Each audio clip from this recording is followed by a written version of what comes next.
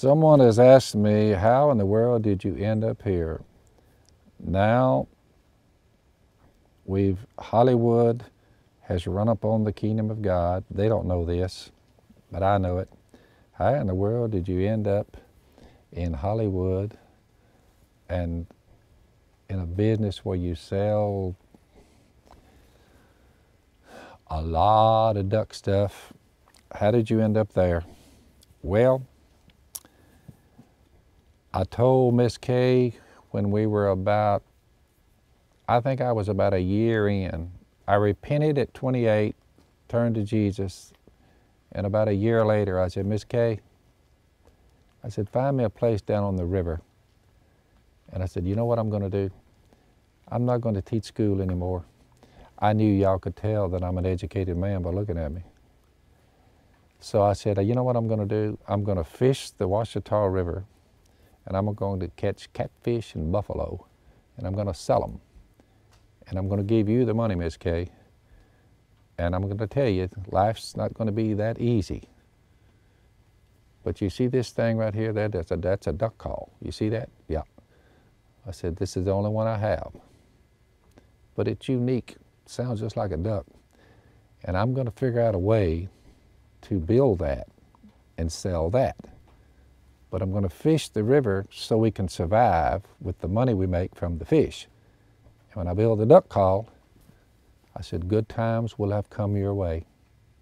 I said, what do you think? She said, let's do it.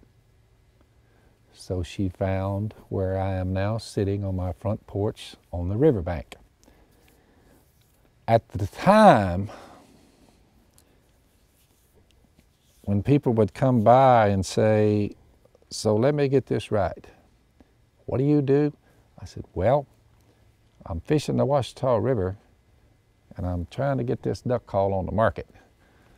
And they would say, and you have a master's degree? I said, that is correct. I'm a very smart fisherman because I have the sheepskin to prove it. So they would usually leave thinking, what an idiot. But if you fast forward 40 years from the fishing and trying to get the duck call going to where we now are, we have now entered the world of Hollywood. We now have a multi-million-dollar business, and Miss Kay's line has now become infamous. Phil, I've been poor with you. She was talking about when I was fishing the river and trying to get the duck call going. I've been poor with you, and she said, I've been rich with you. That's in the last few years. She says, rich is better. Therefore, I either was real lucky, there had been a lot of coincidences, or God was right all along. Love me, trust me, work hard, do what is right, and I will bless you, and your barns will be filled up, tamped down, and running over. That's what happened.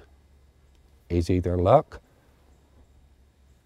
or God said, I'll bless you, you did good. I'm leaning toward it was the Almighty.